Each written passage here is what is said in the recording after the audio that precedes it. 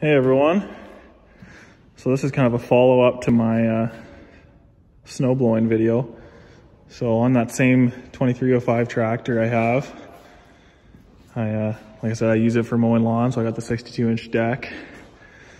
But I actually picked up a neat little find. This is a Brinly 1200 category 0 3-point hitch plow.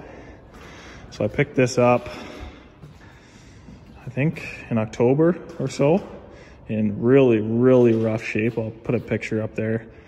Yeah, I spent the winter taking everything apart, painting everything, and making it match the colors of the John Deere 2305.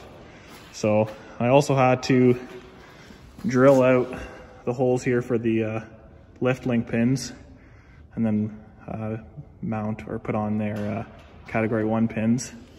It's also a little bit skinnier since it's category 0, so I flipped the I don't know what you call those, the tightening links, I guess, for the 3-point hitch arms so that they could tighten a little further. And then I just kind of made an extension bracket to fit in that category 1 top link. And yeah, it's pretty slick. I haven't got it out yet, obviously, because it's still winter time, but I'll post a video of it plowing my garden this spring when I get it out.